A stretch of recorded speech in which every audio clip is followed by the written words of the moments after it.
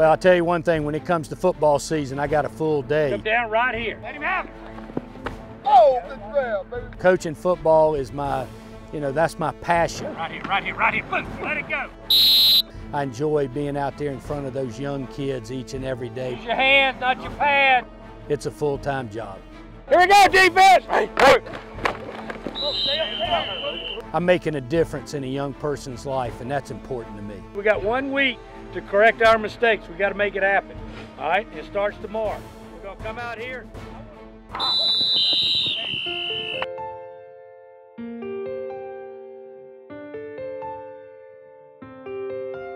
Probably the biggest experience I've had with Munroe had something to do with my health. I had prostate cancer. I researched it out, went to Jacksonville, went to Orlando, went to Tampa to get the best advice I could get. I had to make a good sound decision that I was going to live with for hopefully another 30 years. But when it all boiled down to making a good sound decision, I was right back at Munroe with Dr. Taub and having the procedure done there. They gave me the best option, I felt like, due to all the research that my family did.